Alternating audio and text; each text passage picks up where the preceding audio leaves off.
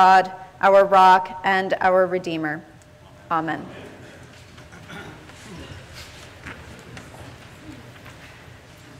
Okay, I need two careful people to help me with the mystery box. How about Liz and Jacob, since you're on the ends? Why don't you come on up? Now, have you noticed anything new about our mystery box? It looks like a treasure box. Jim Stradwick made this for us. Isn't it beautiful?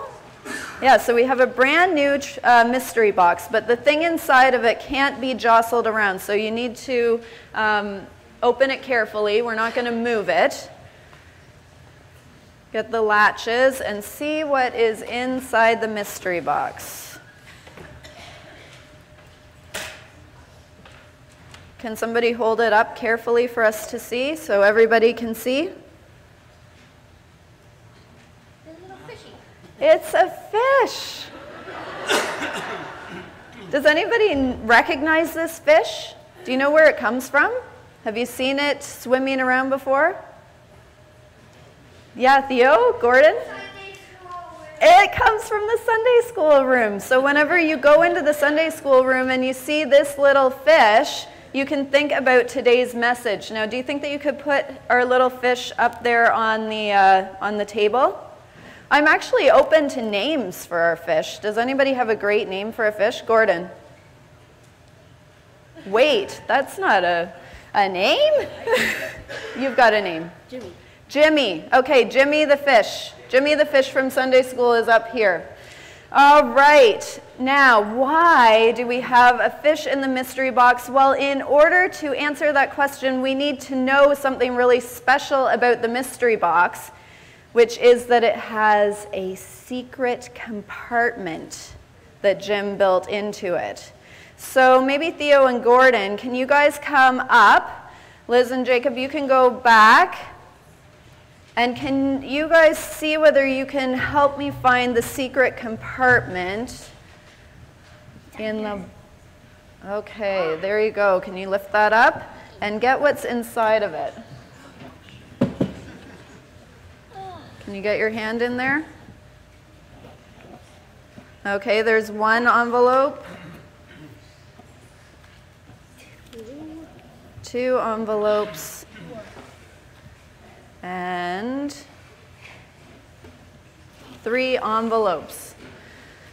Okay, we have three envelopes. What do they say on them? It says that we have story 1, story number 2, and story number 3.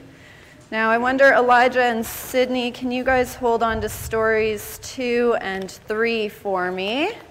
And let's find out what story number 1 is. We have 3 stories about fish.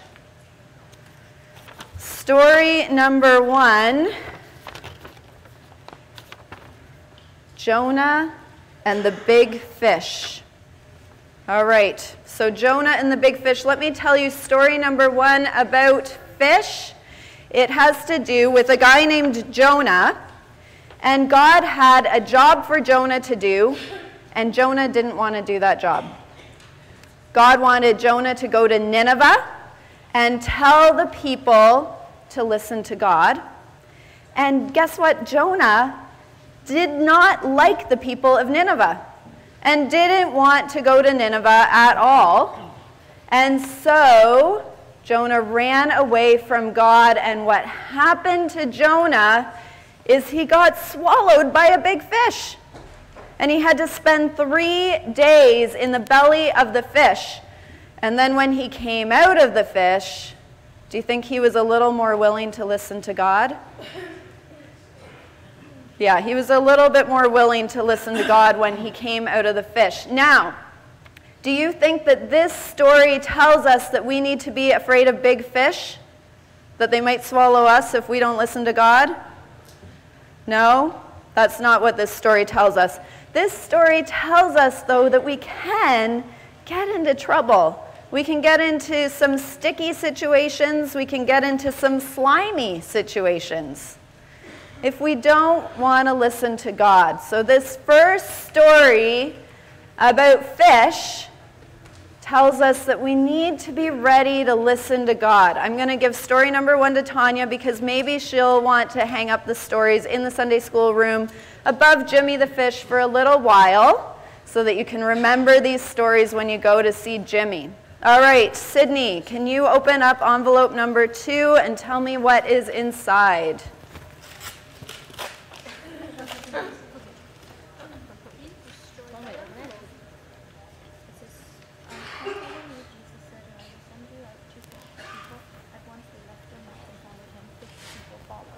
Okay, so this story number 2 tells us fish for people.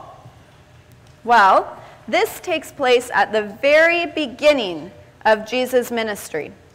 And so Jesus goes out and he starts to draw people into God's word. He goes out and he tries to fish for people because he knows that he can't do God's work all by himself. So he gathers these people with him, and the first people that he goes to are fishermen. And he tells the fishermen that they also, just like Jesus, need to go and fish for people. And do you know what those fishermen do? They're out, they're working, they're earning some money, they're looking after their families. And when Jesus says, "Follow me and fish for people," they drop everything that they're doing and they follow Jesus. So they're kind of the opposite of Jonah. Jonah had to be swallowed by a fish in order to listen and follow. But these fishermen, the very first disciples, they were just ready to drop their nets and to follow Jesus and to go fish for people. Why did they need to go and fish for people? What do you think, Theo? Because the people are hungry. Because the people are hungry. That is a really interesting answer. And, I think that you're right on the right track. Let's look in envelope number 3, and maybe we can find out why Jesus wanted people to fish for people. Story number 3. What does it say? It says, "You are a fish." Well, that's a weird message for story number 3. You are a fish. I've never really thought of myself as a fish. Have you thought of yourself as a fish? Yeah, Elijah can't breathe underwater, so maybe he's never thought of himself as a fish. Well, here's the thing. If Jesus tells us that in order to follow him, we have to fish for people, he's also telling us something else. He's also telling us that we are fish. So what does that mean? What does it mean to be a fish like Jimmy? Well, I want you to think with me for a moment. What would happen if we took Jimmy out of his water? How would Jimmy do outside of the water? He would die. He would die. Yeah, he would kind of flail around and he would not do very well out of the water. Well, here is the thing, is that when our lives are not part of God's life, when we don't listen to God, when we don't have God as part of our lives, then we're kind of like Jimmy the fish out of water. We kind of flail around. We have a really hard time breathing. Maybe we kind of die in some way if we're not staying close to God. And so the message that Jesus gives to those first disciples and to all of us is actually the very same message that Jonah was supposed to give to the people of Nineveh. And that message is right here at the bottom. Can you see what it says? It says, repent. Does anybody know what repent means? Does anybody out there know what repent means? Turn. It means to turn. So when we feel like a fish out of water And you know what? We all feel like that at some time or another. We all, at some time or another, we forget God.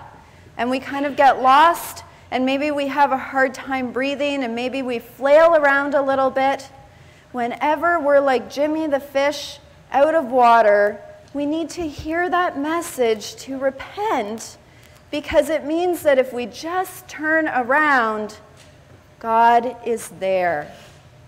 We don't have to do this alone. We don't have to be a fish out of water.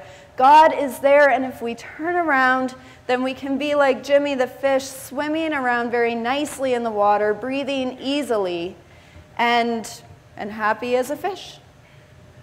So that same message, that same good news message that Jonah eventually gives to the people of Nineveh is the same message that Jesus tells us is the good news. You don't have to do it yourself. Repent, turn around. God is right there, and God loves you. So thank you, everybody, for helping us tell these 3 fish stories. And like I said, you are welcome to continue to visit Jimmy the fish in your Sunday school room. All of you guys are welcome to visit Jimmy the fish as well. If you need a little reminder about these 3 stories to listen, to follow, and to turn back to God. Now, one of the ways in which we turn our lives back to God is through prayer. Prayer for ourselves and prayer for others. We're going to continue our worship service now. We're going to stand up and we are going to proclaim our faith. Jim is going to lead us through that, and then we are going to pray.